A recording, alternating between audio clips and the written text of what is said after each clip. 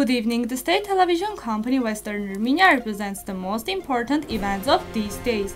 Today's broadcast, Only the Earth Will Come to Our Rescue. Western Armenia and the Constitutional Court of the Republic of Armenia. A century after 1915, Armenians are facing a cultural genocide again. Armenia is still grieving. Member of Parliament of Western Armenia Guillermo Karamanyan has made a speech on the Radio of Argentina. The map of the Armenian Scriptoria of Western Armenia and Cilicia. Armenian woman sings in Armenian in US Senate. Let's support Western Armenia TV. Diary of a Deportee of the Genocide Against Armenians, Sırpıhi Hovagyan. Forgotten for decades in an attic before joining the collections of the BNF, Sırpıhi Hovagyan's diary is one of the few known testimonies of a victim written during the genocide against Armenians.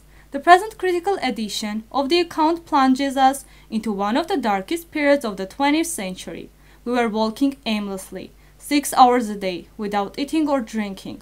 Walk on the road until you finish with your life. On October 25, 1915, a 22-year-old young Armenian woman, escaped from a convoy of deportees, arrives in the port of Giresun on the Black Sea in dramatic conditions. The genocide organized by the Young Turks of the Ottoman Empire against the Armenians has been raging since April. Like many, Sırpıhi Hovagyan was forced to abandon her 4-year-old son along the way and to hide for several years, at the cost of frequent changes of residence. During the hiding, she used a notebook to write down with more or less regularity her experience and the events, kept in Armenian, then in French, with some passages in Greek. She recounts her journey through Armenia, from her deportation from Trabzon, where she lived with her family in June 1915. Senior Turkish official says U.S. recognition of the genocide against Armenians would sabotage reconciliation efforts with Yerevan after Artsakh war. Turkey has warned the United States that recognizing the mass killing of Armenians in the Ottoman Empire as genocide may have ramifications, saying that the move could impede possible reconciliation efforts with Armenia. Several U.S. newspapers reported earlier on Thursday that U.S. President Joe Biden would reveal the symbolic designation on Saturday, the 106th anniversary of the beginning of the killings, becoming the first American president to do so. Biden has yet to hold any phone call with his Turkish counterpart Recep Tayyip Erdogan.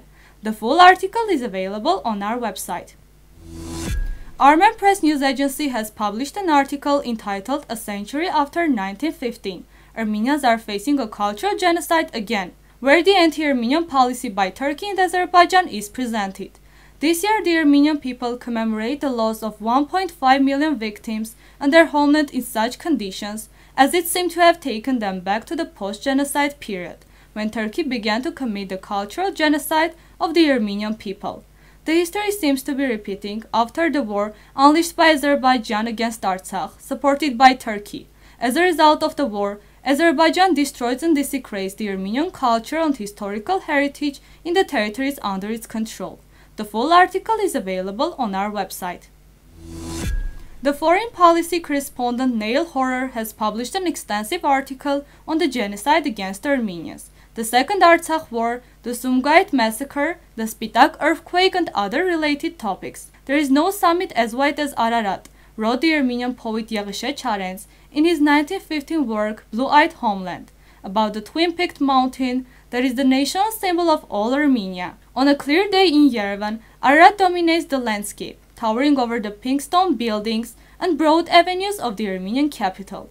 But Ararat is not close, it is impossibly far away, across the long-closed border with Turkey, in the land known to Armenians as Western Armenia. There are no Armenians left there, at least openly. The national symbol of Armenia, the touchstone for the identity of an entire people, is over a hostile neighbor's border. The constant reminder of what was lost is, however, just one of many losses that have imprinted themselves on Armenia. It was not Armenia's first loss. The genocide against Armenians of 1915 was not an accident. It was a carefully planned sequence of events designed by the Ottoman Empire's Young Turks revolutionary government to quell the threat of a population perceived as disloyal. Well over 1 million Armenian men, women, and children were rounded up in their villages and towns, forced into pathetic columns and driven towards the Syrian desert to die. The full article is available on our website. Member of the Parliament of Western Armenia, Council of Western Armenia in Argentina, Guillermo Karamanyan, made a speech on the State Radio of Argentina. During his speech, Karamanyan spoke about the genocide committed against Armenians, Western Armenia, and about the things that should be done about its present and future. Guillermo Karamanyan's speech received a great response in the countries of South America. You can read the speech and listen to Spanish recording on the website and at the following link. The medieval manuscript book has a special importance in the entire Armenian historical and cultural legacy. It is not only significant for its rich contents, but also valuable as a piece of art with the material on which it is written, its calligraphy, miniature painting, numerography, as well as reliable document which colophons speak about the place where it was written, people having created it, time of writing, and many other events.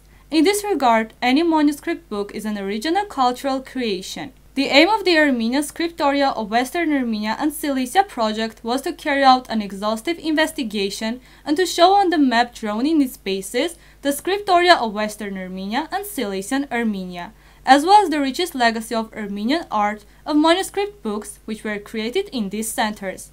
One must mention that Armenian monasteries and other monuments of material culture on these territories were mostly destroyed during the genocide against Armenians of 1915 and for diverse reasons, and the manuscripts written there are the only witnesses of their existence. Consequently, the present investigation is an attempt to save from oblivion a stratus of world civilization legacy, and this opportunity is given precisely by the study of Armenian manuscripts from the viewpoint of their writing area. The full article is available on our website. Armenian woman sings in Armenian in US Senate, receiving constant applause. Deported Armenians around the world felt the need for unity after the commemoration of the genocide against Armenians more than ever. True to its mission, Western Armenia TV continues to be the link that maintains the connection between deported Armenians. The state television company of Western Armenia is not engaged in self-promotion, but expects your active support for our common programs and goals. Western Armenia TV is the connecting link between self-knowledge and patriotism. Together we can do more. Now I present you a song by an Armenian woman singing in Senate.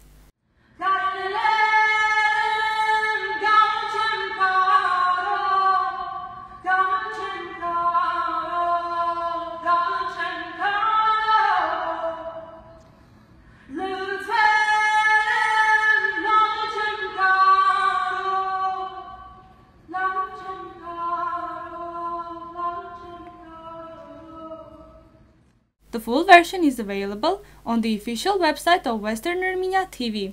This was all for today. Goodbye.